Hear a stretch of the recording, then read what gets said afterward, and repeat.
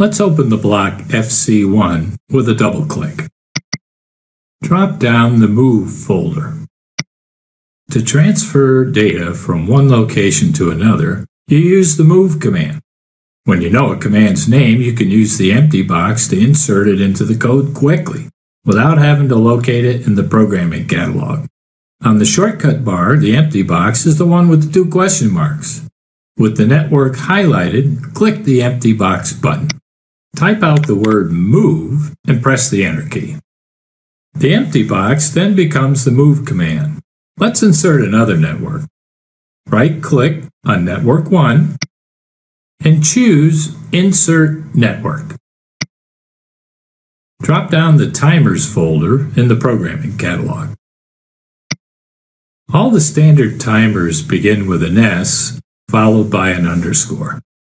Let's add a pulse timer by using the empty box. A second way to add an empty box to a network is to right-click on the network and choose Empty Box. Begin typing S_P. The extended pulse and pulse timer come into view. Double-click on the pulse timer. The empty box now becomes a pulse timer. Let's add another network. Drop down the Libraries tab. Drop down Standard Library. Drop down System Function Blocks folder. System functions, or SFCs, and system function blocks, or SFBs, are burned into this CPU's ROM.